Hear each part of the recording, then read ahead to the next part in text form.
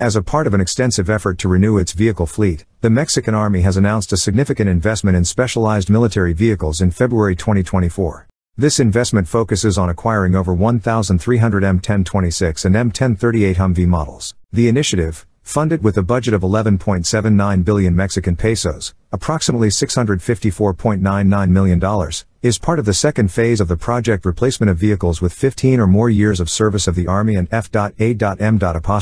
As published on the website of the Secretariat of Finance and Public Credit, SHCP. At the core of this fleet renewal is the M1026, serving as a liaison, reconnaissance, and exploration vehicle, VEER. Designed to operate in challenging environments, the M1026 boasts state-of-the-art equipment suitable for reconnaissance and exploration missions. With a capacity of up to 4 occupants, including the driver, it is outfitted to accommodate both light and heavy weapons. Its versatile setup allows for the mounting of 40mm Mk19 grenade launchers, FN air stall mag, and HK-21 7.62mm machine guns, as well as .50 caliber Browning M2 heavy machine guns. This versatility makes the M1026 suitable for offensive and defensive operations alike, while its modular equipment and adaptable armor render it indispensable in swiftly responding to diverse threats. The M1038, also known locally as the Troop Transport Vehicle, VTP, constitutes another vital element of this upgrade. Tailored for troop and equipment transport, the M1038 offers remarkable versatility across various operational scenarios.